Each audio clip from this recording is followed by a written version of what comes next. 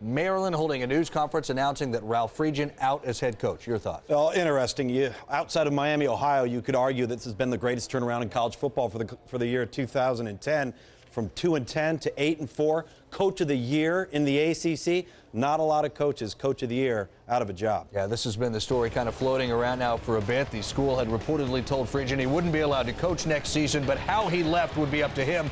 He elected not to retire, so the school is terminating him, owing him around $2 million. He will, however, coach Maryland against East Carolina in the Military Bowl on the 29th of this month. Ralph Friedgen started off awfully strong at Maryland. This team won 10 games, went to a BCS Bowl in his first season there. It was the team's first bowl game in 10 seasons. He won at least 10 games each of his first 3 seasons there, but in the 7 seasons since, he's had a record of 1 game over 500. 74-50, his overall mark there, as we bring in college football insider Joe Schad.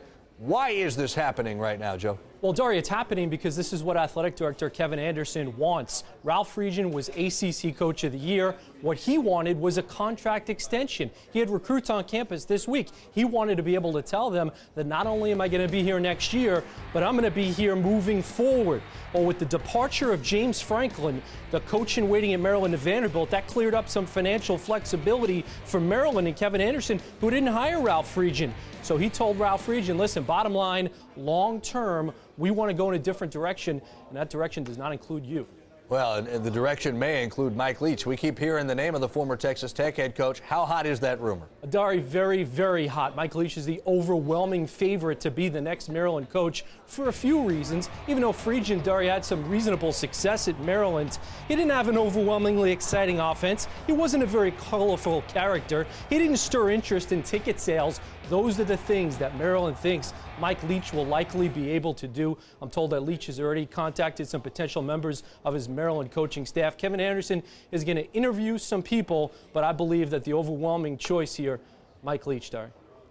All right, so Joe Schad with the latest there. By the way, let's update. They did announce just moments ago Maryland will buy out the remainder of Friedgen's contract and owe him about $2 million. It will be effective January of 11, so we're talking a couple of weeks from now, but after he coaches Maryland against East Carolina in the Military Bowl. This we know. Whether it's Leach or anybody else, whoever takes over the Maryland program is going to pick up a program in much better condition than when Friedgen took it over. Again, in the 10 seasons before he got there, the Terps had 1 winning season and did not go to a single bowl game. ESPN's Scott Van Pelt is a Maryland alum. He's a friend of that Terps program, so we thought, let's bring him into College Football Live. It's big news concerning your alma mater, Scott. How fair do you think all of this is to Ralph Friedgen? Well, Dari, I think I would want to frame anything I say first by just being completely honest here. I've known Ralph and his wife Gloria for 10 years, and I've been involved with them in Ralph's charity golf event in the summertime for the football program. So these are people that you become friends with, and so you try to objectively weigh in here.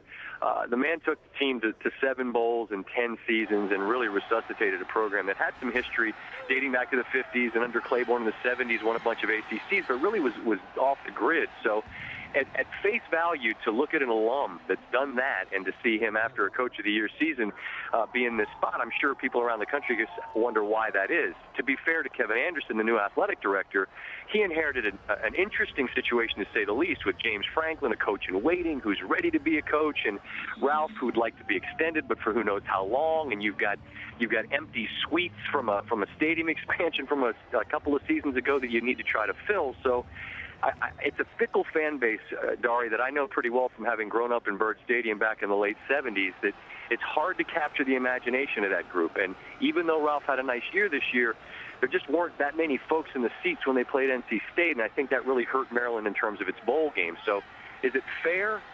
It's hard to say it's fair, but it's business, and it's a brutal business, and that's why I think that you're seeing this happen at this time.